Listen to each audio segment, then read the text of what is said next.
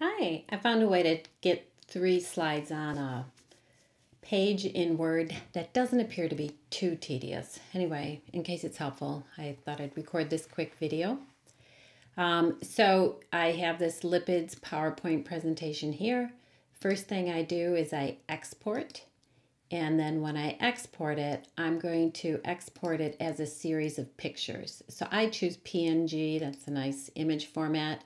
I'm going to click on Save Every Slide. I think the default came up as 500 by 375. That seems to be fine.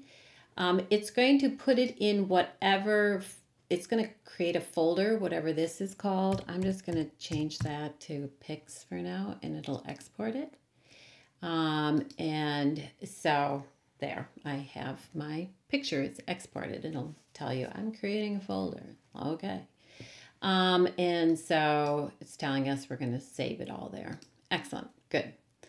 The next thing I need to do is go to Word. So I have a Word folder, and I'm going to set up a table that's going to be hopefully the right size so that I'll get 3 of these pictures per page. So I'm going to insert a table, and when I insert the table, I would like the number of columns to be 2 and the number of rows to be 1, and I click OK.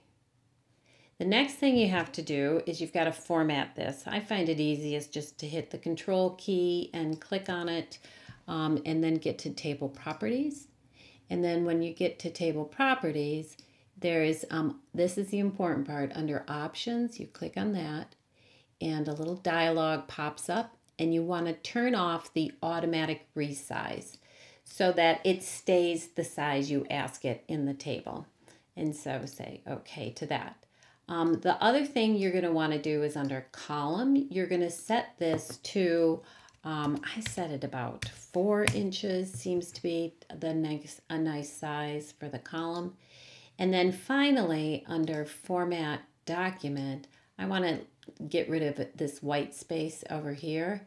So I'm going to set the left margin to be about 0.5.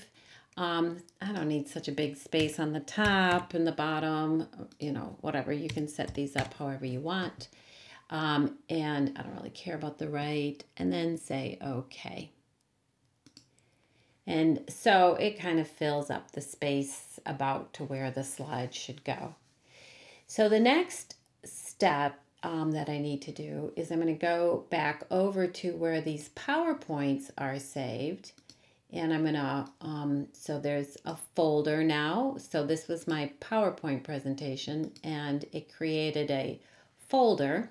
By default, the folder just is whatever the name of the PowerPoint is. I added pics onto mine. And you just open the folder and you see all of the different pictures. So I click on slide 1, and then I shift click on the last slide so all of them get selected. And I hit Command C to copy all those slides. And now I go over here, and hopefully if I paste, they should just all come in. They're about 3 per slide, so hopefully that works. The last thing is I don't like all the lines, so you just select your table, and then you go over to the border section, and you just click no border, and now you have your stuff set up. And so hopefully that's helpful.